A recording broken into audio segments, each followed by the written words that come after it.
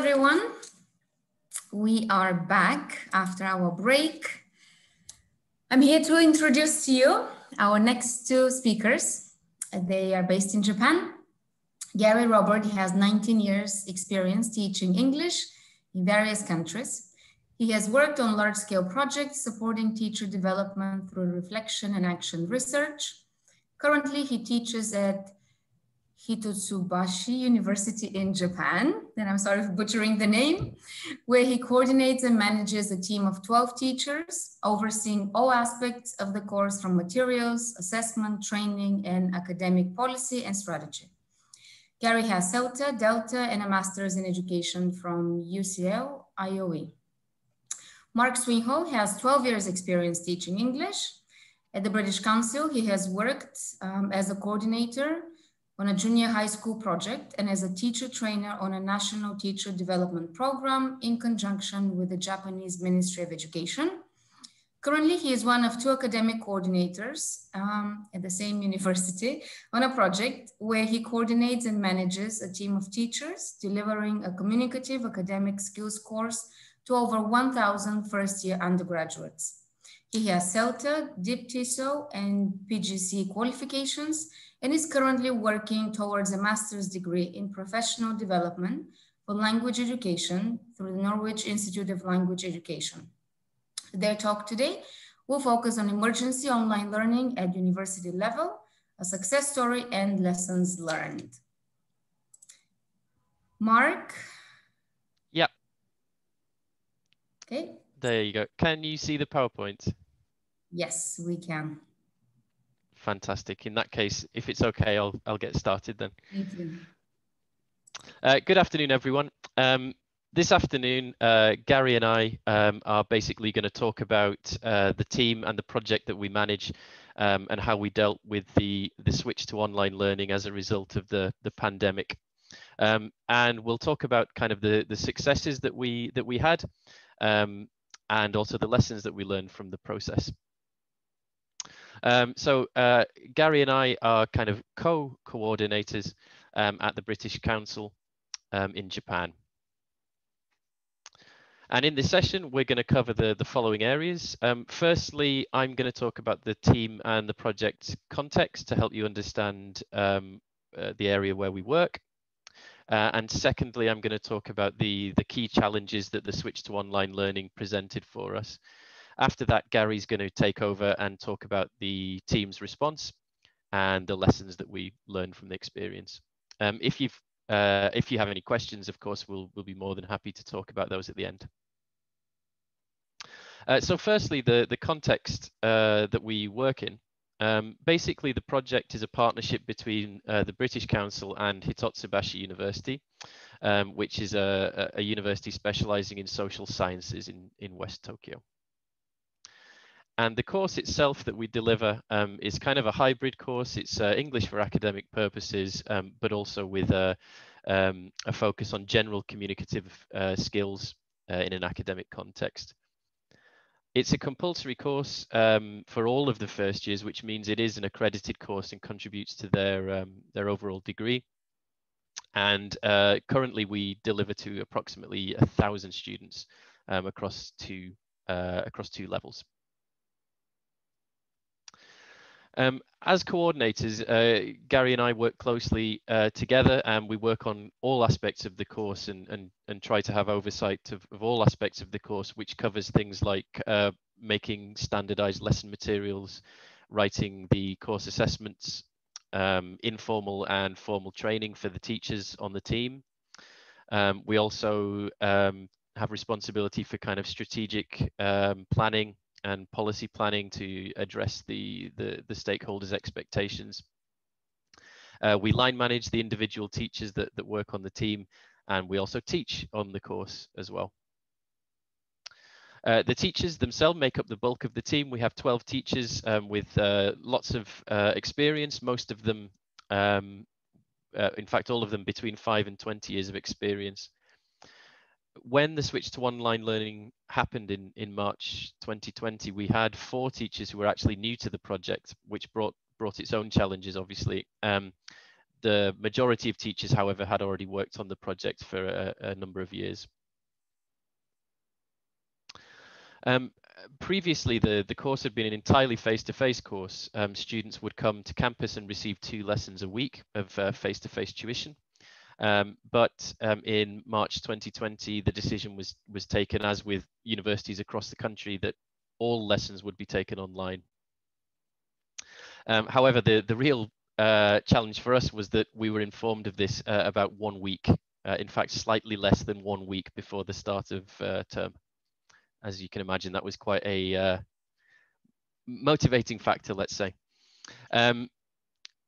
As part of the decision to go online, the university actually gave us a buffer of 4 weeks. They postponed the start of term by 4 weeks, and they asked us to do 2 things. They gave us 2 weeks to prepare for online lessons, so in terms of training ourselves up and preparing materials and so on. But they also asked us to provide an asynchronous course via Edmodo, which is a virtual learning platform similar to Google Classroom's Moodle, perhaps you've come across before.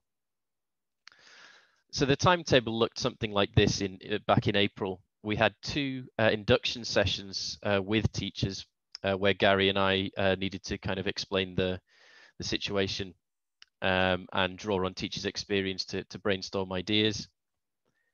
Then we had 2 weeks to prepare, followed by 2 weeks to deliver the asynchronous course and continue preparing. And then, of course, in May, the main course itself was due to start. So initially, the first thing we did at induction was to conduct a 360-degree review of the course in terms of the materials, the assessments, the training needs, the direction that we would need to go as a team in an online environment. And of course, this was new to all of us, and we decided that certainly the best way forward was to kind of do this as a team effort. And as such, we collected questions, concerns, feedback from teachers on what they felt they needed. And this fed into the preparation work we did. What we found initially was that teachers were very eager to just get going, to start planning. They felt under pressure understandably to produce materials and lesson plans to begin delivering online lessons. However, the situation was that most of us had never taught online before. And we decided that rather than getting stuck into lesson planning and writing new assessments and such, we needed to take a more methodical approach, which meant identifying gaps in our knowledge, identifying training needs, and kind of planning out the preparation days based on that. So the key challenges that we faced broadly speaking, fell into 5 areas. The first was training needs. The second was well-being, physical and mental. Thirdly, communication. Fourth, logistics and equipment. And finally, the course outline and the syllabus itself. So in terms of training needs, we had 12 teachers plus 2 coordinators plus 1,000 students who all would require certain training in terms of online platforms, in terms of using the technology, and particularly for us, online pedagogy and online assessment, how to conduct those. As I mentioned previously, it's an accredited course, so assessment needed to be valid. In terms of well-being, we had health and safety concerns, managing teachers and students' physical and mental well-being, and also managing work-life balance and having a healthy work-life balance. Thirdly, communication. This was crucial. Professional and social networks in terms of meeting each other face-to-face and having interactions face-to-face on campus were removed, and we needed to find a way of replicating that online. We also needed a way of organizing meetings, formal training, informal training, and of course, communicating with students as well. Logistics, basically, this was a case of making sure everyone had what they needed. People needed headsets, people needed internet connections, stable internet connections. So that was kind of the admin side of things, which sometimes gets forgotten about, but is very important. If people can't access the internet, they can't access the learning. And finally, perhaps the biggest challenge was the course outline in the syllabus itself. We needed to redefine course aims. There were certain tasks certain end of unit tasks that would need to be changed for an online context. Lesson plans needed to be changed in terms of activities that couldn't be administered that couldn't be administered online, such as mingle activities and certain presentations and things like that. And also the academic year was shortened by 4 weeks, which meant assessments were affected and we lost 6 lessons from the course. So those were the challenges we faced, which were considerable, and I'll hand over to Gary, who's going to talk about how the team responded to those challenges.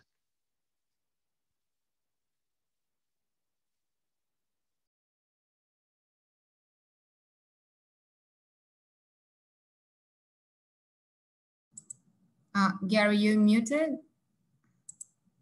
Okay, yes. So I'm going to talk through the timetables. So first week, so we focused on the well-being and equipment. So obviously teachers were working at home now, so we need to make sure they had a safe working environment. So we sent them an online survey, raise their awareness of issues related to working online.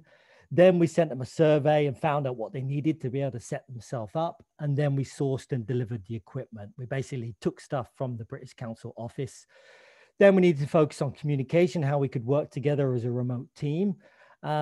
We started to use Microsoft Teams before, and then we just started to continue using that. And we set up channels, chats, we were doing video calls, and then we started to use the file storage and store all our materials on Teams. Mark talked about getting feedback in the induction and doing that 360. So we had all these questions and all these concerns from the teachers. So what we did is kind of went through that and kind of teased out 5 areas that we thought were the main focus that we'd focus on in this initial training. So tech tools was effectively, so the online space is defined by these tech tools. That's where we're having the classroom. So we needed to understand that. We needed to understand how we were going to interact in this new space. What was the pedagogy of this new space? Okay, so obviously it's an accredited course, so we need to assess. So how are we going to do that? What effect does that have on our assessment? What effect does it have on our monitoring and feedback? Students were then coming into this space. So how could we support them in this space so they were interacting effectively? And then finally, our materials. How could we embed our pedagogy? How could we embed the assessment, and how could we embed learner training into our materials so we could use our materials to teach effectively? So we had this initially blank month, so we started to fill it. We had our first week. Okay, but what we needed to do now was focus on what we were going to do each day. We still had this team of remote teachers. We needed to come up with things. So we focused on a daily schedule. So we'd meet every day from 11 to 12. We'd have a morning briefing and we'd review things from the previous day, previous learning, previous issues. And then we'd set teachers a task every day to do, focused on our key areas of pedagogy, tech tools, etc. We put teachers in buddy groups. So from 12 to 5, they would go away in groups of 3 teachers, and we'd mix the new and experienced teachers. And the idea of that was to sort of build a teamwork, develop cohesion amongst the team, because we had these new people, and that would provide support. And we regularly mixed up these buddy groups. So the buddy groups would go away and complete the tasks that we'd set them. They would do it individually or in group, doing research, planning, etc. So this is a typical task we set them. So this is related to tech. So they would look at the tool and look at the features and think about how they could do it. This one's on assessment. This is about speaking. So they look at our rubric, look at the tests, sort of critically analyze them and think about how we could adapt our assessment to fit the rubric and fit the new context. They'd come back after they'd done their research, share as a buddy group, and then they would discuss, train, reflect, and then make recommendations to us. Okay, so there's no way we could suddenly produce a training scheme do all this research. So we effectively crowdsourced that. And then while they were doing that, we were sorting through their recommendations, doing our own research, and coming up with training checklists, materials, procedures, policies, course assessment. We were basically doing the course based on what they were telling us, and then setting new tasks. Also planning ahead, always kind of thinking next day, next week, next month. We'd catch up with individual teachers, constantly checking in on them, making sure they were okay and there was no problems, liaising with senior management at university. And obviously this is a completely new way of working. So we'd constantly be getting feedback. How's the communication going? How's the buddy groups? How's this? And making adjustments to our way of working. So from the first week, the second week emerged. Okay, so we're gonna look at the second week timetable. Okay, so we've got the context. So we kind of explored that through the training. Now we need to pull it together and get teachers planning and training. So the initial thing, planning and teaching. So the initial thing they wanted to do, we now could do that, we felt. So we got them doing micro teaching. So in pairs, they would plan, adapt a lesson, teach for 30 minutes to another group, get feedback, and then make recommendations about sort of activities and things like that. And again, so this idea of crowdsourcing, planning. So the next thing we had to shift from the Zoom focus to Edmodo, because we had this next Edmodo course coming up. So we decided to plan out the next day. So 2 days preparing for that, 1 day sort of pulling it together and practicing, and then finalizing the final tasks before we go live with 1,000 students on Edmodo. So the 2-week course. So we decided that as we'd spent a week preparing for Zoom, we felt that our students also needed that. So teachers created 4 tasks, micro teach them sort of on Edmodo to another group, got feedback and made recommendations to us. And Mark and I finalized the Edmodo tasks that the teachers had decided. Again, this idea of crowdsourcing. Okay, the tasks that they chose a get to know you task. So the idea was the students were all coming into their Edmodo class. We wanted them to get to know each other and build an online community.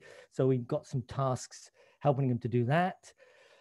Pros and cons of online learning.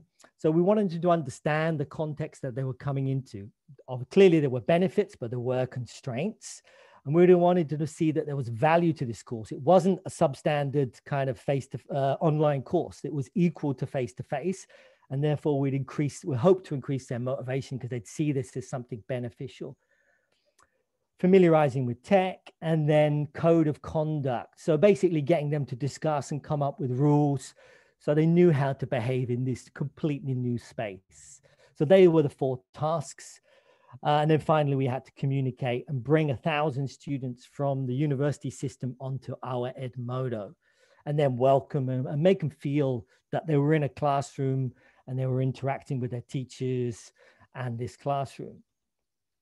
Okay, so in the first week, clearly teachers were going off doing this research and learning on their own, and we wanted to capture that. So we decided to organize mini insets to sort of share learning that had gone on in the group amongst the team. So we organized these daily insets, and teachers had 30 minutes to share an idea or some tech or something they've been learning across the weeks. And this was incredibly popular. We had people from all across British Council joining us. Then we had to focus on week 3 and week 4. Okay, so we started doing the Edmodo course, managing that. So again, we had to shift our focus to Zoom because we've got the Zoom course coming up. So also we decided to start preparing for the Zoom course. So the Edmodo course is running, we're supporting students, interacting with them, and then we're planning on Zoom. We decided only to plan the first 12 lessons out of the half of the course because we knew once we started, it would be obvious that certain things wouldn't work and certain things would work, and we'd start coming up with new ways of working. So we wanted to keep flexibility in the course, and we continued to adapt and change the course as we went on. Again, this idea of crowdsourcing. The Zoom course, so now we're starting the course.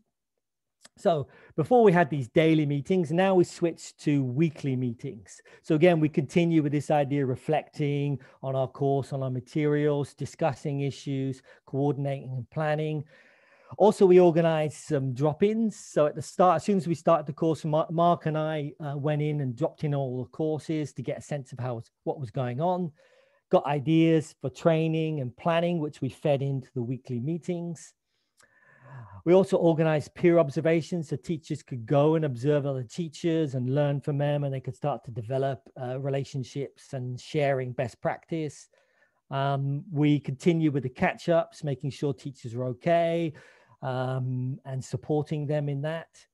And then British Council's got its own formal learning aims and observations. So we did that as well. And we encouraged teachers, and we continually got feedback from the students about the course. And we did a couple of big surveys across the 1,000 students sort of midway and at the end, and used that to help us inform the course.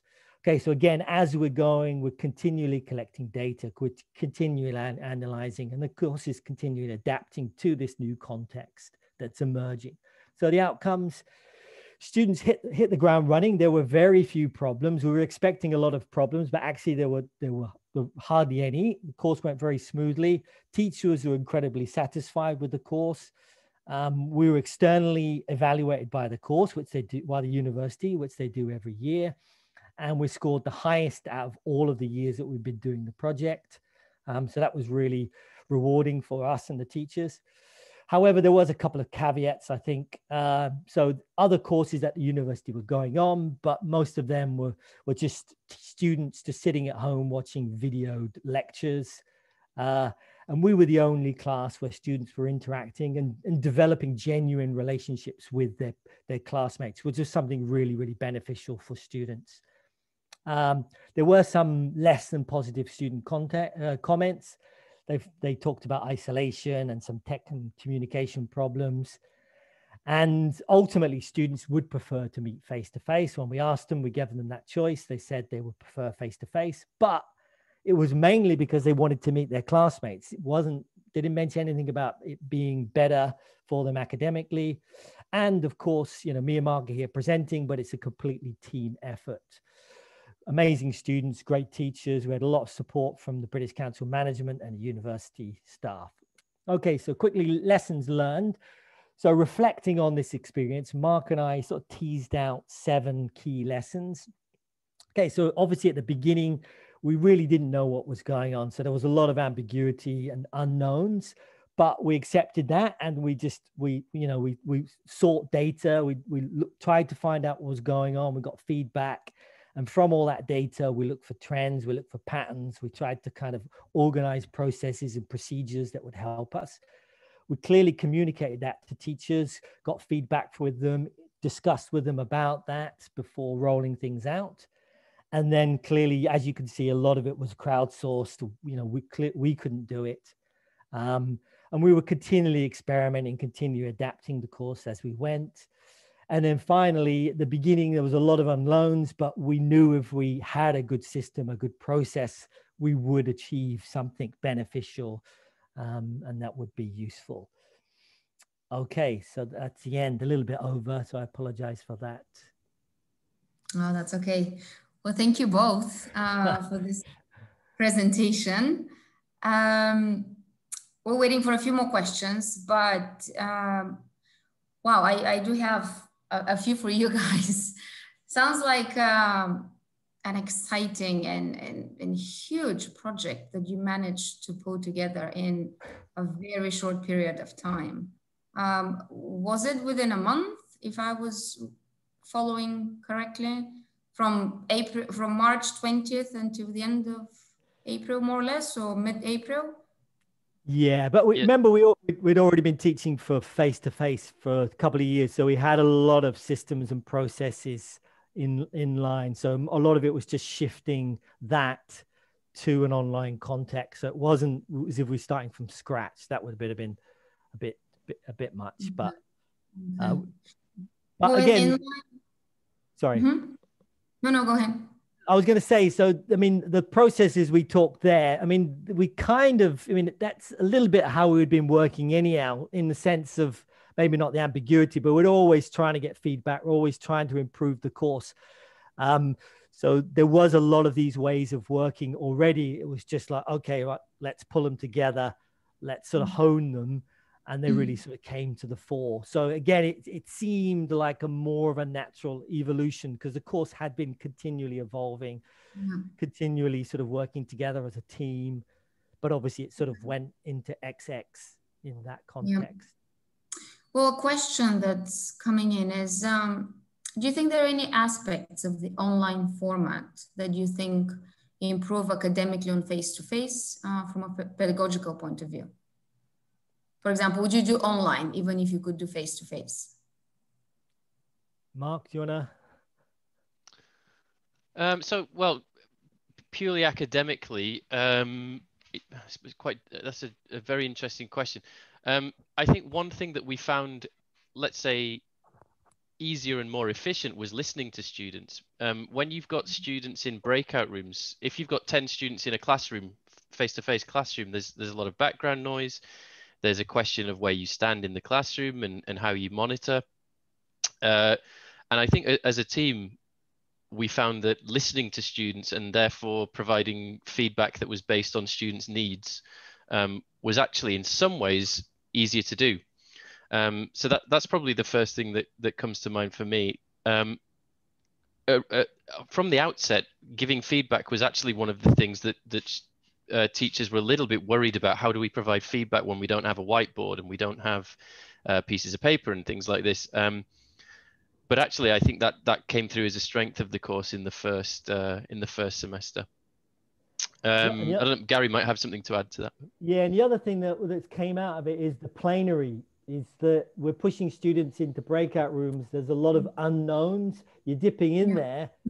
How do you have oversight of that? Well, you can't. But what you do is when you pull them out, it's that plenary where you're teasing out, randomly choosing people to be accountable. What have you been doing in your breakout room? Share them, pushing them, interacting with them, and pulling together and teasing out the learning that's gone on in the breakout room that a lot of times is hidden to you and hidden to other students. So our sort of plenary skills has been something we've really pushed on teachers. It's like, okay, you need to get good at plenary. It's not just set up an activity, come out, oh, nice one, a little bit of feedback, next one. It's like, no, you've got to be drawing out learning. You've got to be setting things up, interacting with students in a really effective way, and then moving them on to the, so that, I think that, and that's really effective in classroom as well, but it was kind of gets hidden a little bit. And, but because it's such a big thing in a breakout, in an online environment, it becomes much more obvious as a teaching skill. That's a good point. Another question is, how was the students' learning achievement compared to before COVID-19? Any drastic increase? Actually, I think the engagement went up because they're stuck at home and this is their only outlet. Literally, they're just watching videos at home that are posted online. They're coming in, they're chatting to us, they're engaging on Edmodo. So we had much higher engagement. Usually we get a few students who kind of, I mean, it's a high level university and they're usually super motivated, but there's always a few that sort of drift off. They form little cliques. They sort of get a little bit distracted by other things, but there was nothing to distract them. It was, this is the only course. This is their sort of social life in a way. And they really dived into it. So I felt that we had much more engagement from the students across the course. There's a very interesting question that I think everyone who's teaching online has tackled this problem. Any advice on tackling cheating cases online? Well, Mark, you want to go for that? Sorry, I was muted there, wasn't I? That's an interesting one. One of the repercussions of taking the assessments online was the security issue. What we did, for example, what we did with the writing test this past semester. In previous years, students would sit in a classroom with a pen and paper and they'd be given an essay question, would write an essay. This time around, obviously, with students at home, with access to the internet, with access to dictionaries, with access to everything else, we simply can't police that. So what we ended up doing was doing an open book, timed written exercise instead. So we gave students an essay question, we gave them 60 minutes, and we allowed them to look at their homework research, we allowed them to use dictionaries and things like that. So I'm not sure that whether that answers the question or not, but I think that's kind of informative in showing how assessments needed to change to meet the new context. I don't know if that makes sense. And we also cut the listening and speaking because we realized there was problems of managing that and online. So, and we sort of upped extensive listening and reading. So we had that as a real core part of our course. So constantly doing extensive listening activities and extensive reading activities and sharing them in the course. So we had that as a strand, but not assessed.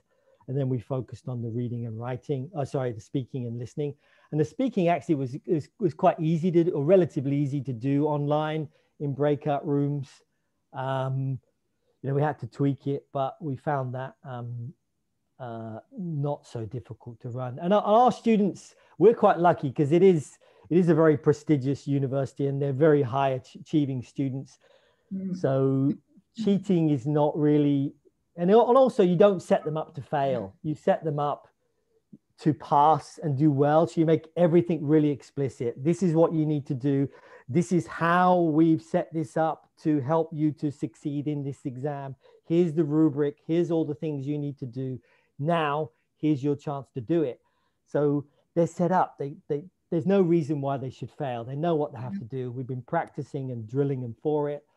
So it sort of removes that need to cheat, I think, because we're sort of making everything open to them. Well, thank you both so much for this very interesting, and I think also very helpful and useful presentation about online teaching and ways to tackle this. For everyone else, please stay tuned for our last presenter from China. We'll be back online in 8 minutes. Thank you. Thank you, Gary and Mark. Thanks, everyone. Thanks. Bye-bye.